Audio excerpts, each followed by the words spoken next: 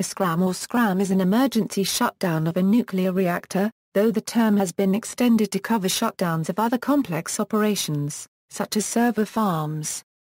In commercial reactor operations, this emergency shutdown is often referred to as a Scram at boiling water reactors, and as a reactor trip at pressurized water reactors.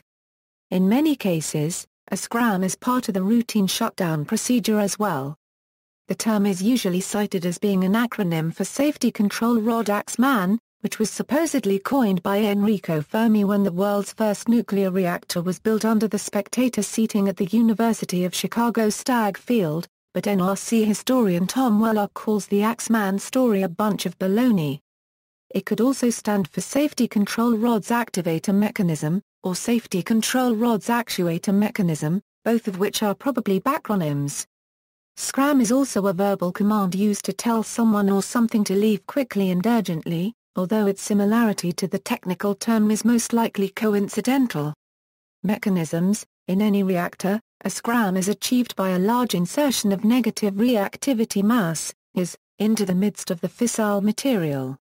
In light water reactors, this is achieved by inserting neutron-absorbing control rods into the core, although the mechanism by which rods are inserted depends on the type of reactor.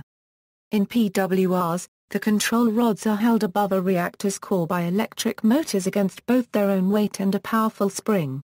Any cutting of the electric current releases the rods.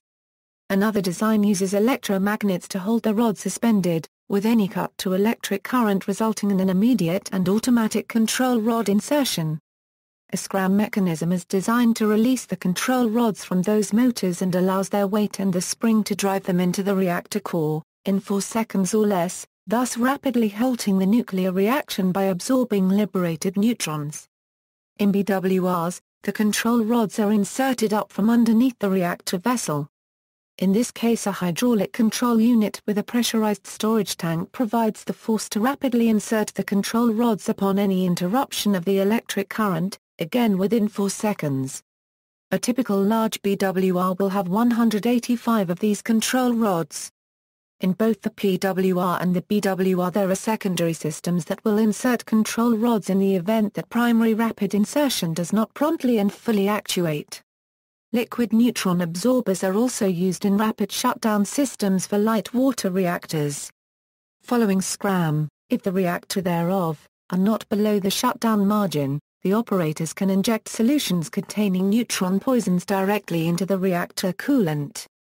Neutron poisons are water-based solutions that contain chemicals that absorb neutrons, such as common household borax, sodium polyborate, boric acid, or gadolinium nitrate, causing a decrease in neutron multiplication, and thus shutting down the reactor without use of the control rods.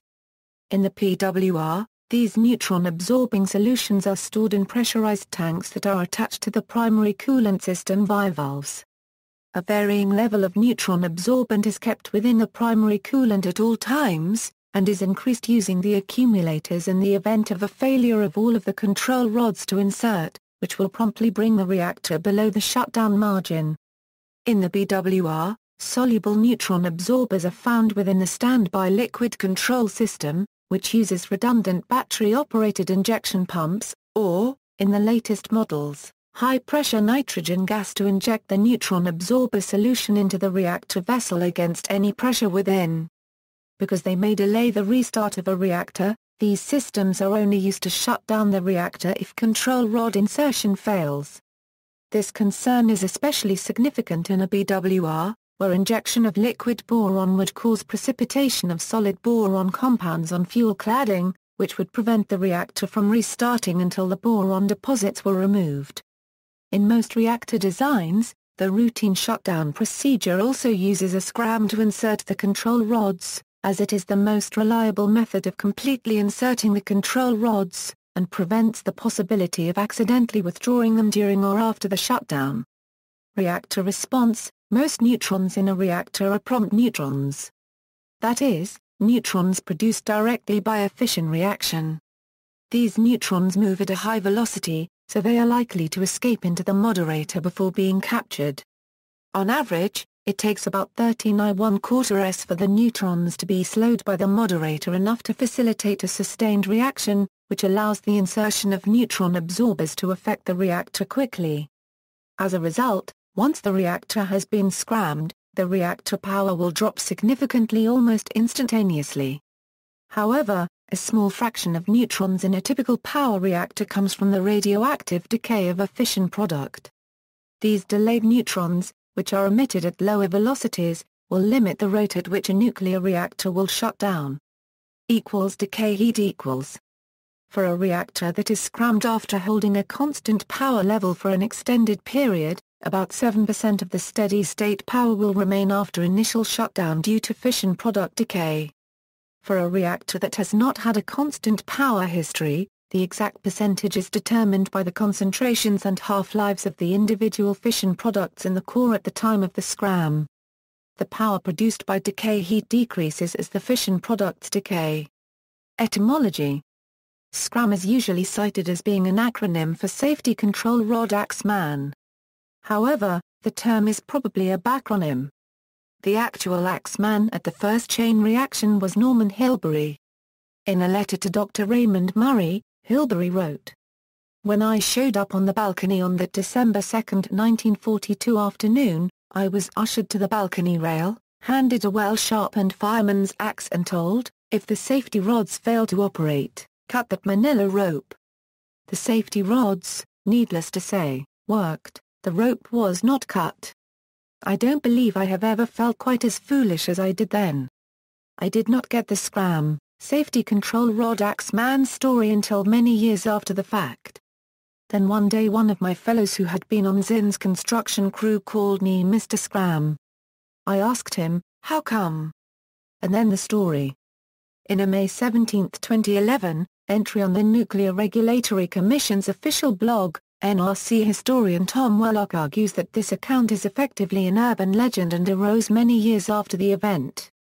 Articles from Oak Ridge National Laboratory indicate that the term stands for Safety Cut Rope Axeman, referring in that case to the early neutronic safety mechanism of using a person equipped with an axe to cut the rope suspending the control rods over the Chicago Pile nuclear reactor, at which point the rods would fall by gravity into the reactor core, shutting the reactor down. Specifically, Wallace Kayer, a technician working for the Manhattan Project at Chicago Pile 1, under Stagg Field at the University of Chicago, and later a research physicist at ORNL, reportedly said that Enrico Fermi coined the term as this acronym. Although Kayer did not serve as a rope-cutting control rod axeman, he was responsible for dumping a bucket of aqueous cadmium solution into the reactor if reactor period entered into the suboptimal range. Leona Marshall-Libby, who was present that day at the Chicago Pile, recalled that the term was coined by Volney Wilson.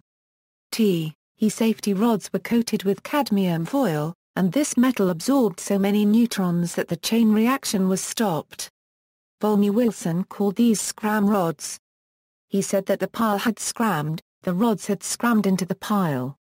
See also: kill switch, nuclear safety systems, nuclear power, nuclear reactor, the China syndrome, Scram, iodine pit, Sergei Preminin, Russian sailor who was posthumously awarded the title of Hero of the Russian Federation for performing a manual scram on board a submarine in 1986. References. External links: NRC Glossary, Scram, Scram switch entry in the jargon file.